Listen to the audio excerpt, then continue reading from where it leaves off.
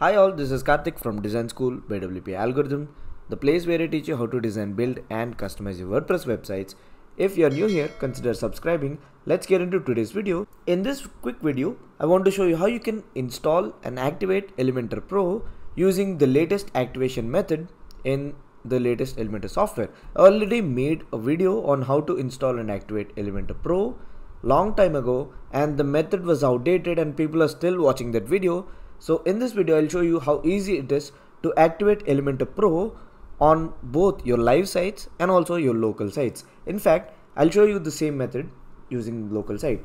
As you can see here, I'm actually running a site on local by Flywheel, and when I click on admin, you can see that I'm actually brought to this dashboard, this particular WordPress site dashboard.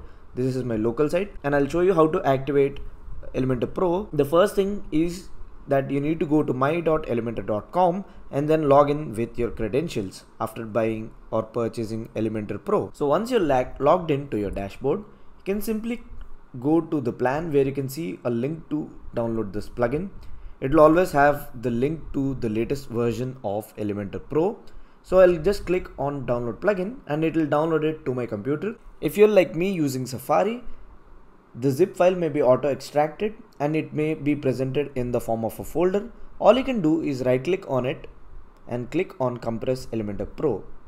So that would actually make it into a zip file that you can upload to your WordPress dashboard. Well, we'll now go to our WordPress dashboard, click on plugins, click on add new. So from here, we'll just upload the file that we have downloaded from Elementor website. So once I've chosen the file, you can simply click on install now. That will install the Pro version of Elementor. You can now simply click on activate plugin, and by the time you click on activate plugin, make sure you're also logged into your Elementor dashboard, because that makes it quite easy. You don't have to take another step. So make sure you're already logged into your Elementor account in your Elementor website.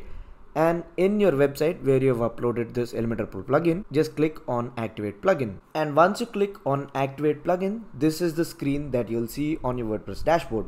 So this is actually a local site. Believe me or not, you can activate your plugin on your local site as well. So just upload this plugin to your local site or live site. It doesn't matter which kind of site you've uploaded to. You generally upload it to your live site or the site on which you actually want to use Elementor. But since most of us are actually testing out Elementor Pro, building sites on local copies before we push it to a live server, this is a game changer. And all you need to do is to click on connect, and that would instantly activate Elementor Pro without any problem.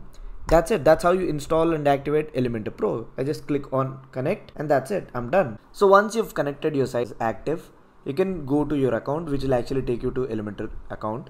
Or if you have a client that has bought his own license, you can simply click on switch account and log in with different credentials, maybe the client's username and password, and that would change the license from yours to your client's license. It's that easy switching between licenses using the latest method in Elementor Pro.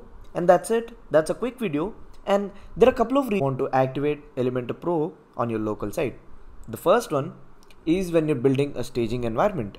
So when you're doing it, you want to test out and make sure that all the plugins such as Crocblock, Unlimited Elements, or maybe any other plugins that you've installed and all the add-ons work perfectly fine and they won't throw up any errors with the latest version of Elementor. This is highly essential. And the second reason is that when you activate your Elementor Pro license on a local site or a live site, basically local site is the one that rests on your own computer, and a live site is one that is resting on a server with your hosting provider handling it. So no matter where you activate it, you'll just get updates and you can test out each new version of Elementor Pro when you activate your license.